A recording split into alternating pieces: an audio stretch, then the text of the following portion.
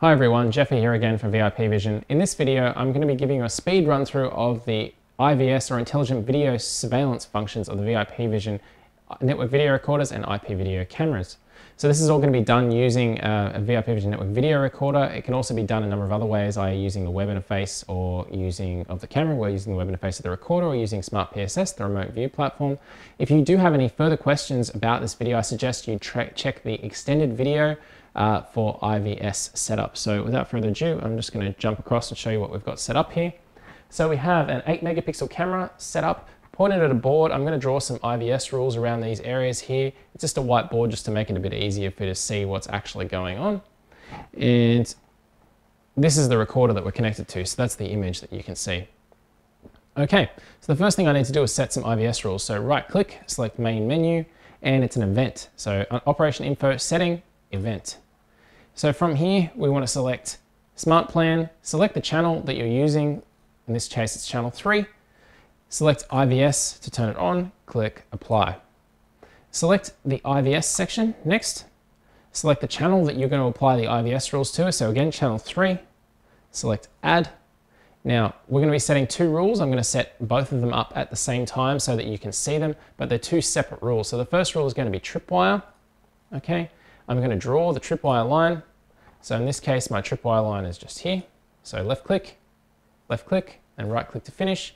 And it's going to be in both directions. Some of the things that I can do to change within this rule, I can change the size of the target that I'm actually looking for. So this is the minimum size that I'm adjusting now, this blue box here. And this bigger blue box here is the maximum size of the target that we're going to detect for this IVS rule. The next section is we've got down here is which direction we want to detect from. I could go from A to B, side B to A, or I can detect both. In this case, I'm going to detect both. So I'm going to select apply, and I can change the name up here. As you can see up here, we're doing a line crossing tripwire. Okay. Now, I want to add one more rule. So I'm going to select add, select, this case, intrusion detection.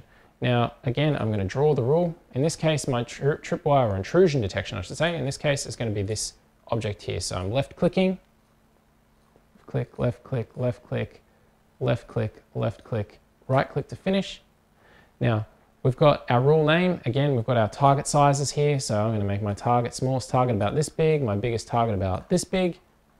And I'm going to change from, I can select whether I want it to go on crossing. If I've got crossing selected, I can select the direction in which I would like it to cross. Entry, exit, or both. I'm going to leave that set because I'm going to set appears.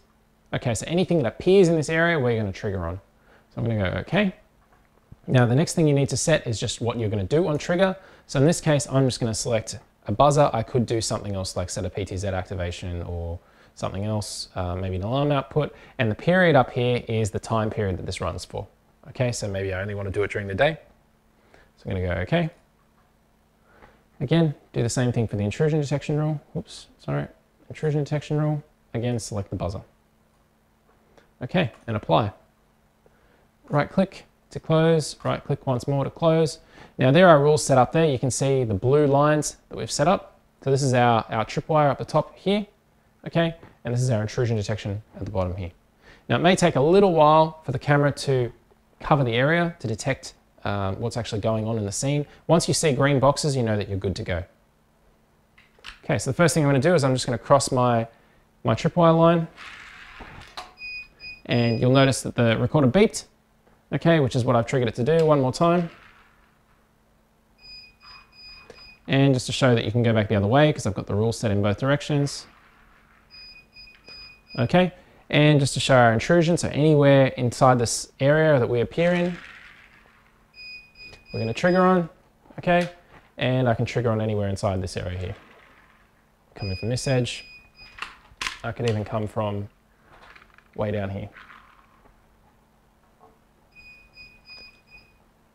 Okay, so hopefully that shows you intrusion detection and video tripwire. Some things to keep in mind when you're running this sort of setup, make sure that any of your intrusion detection lines or your tripwire lines are well inside the image. The camera must see the object that it's trying to detect for a good period before it gets to it. Now, I'd usually suggest at least 1/3 of the image needs to be left clear. Okay, so you want to be doing this just in the middle of the image. Thanks for watching. If you've got any further questions about this or anything else, please leave a comment below. If you need any more information about this, as I mentioned before, there is a more in-depth video. I suggest you go and watch that one. Anyway, thanks for watching.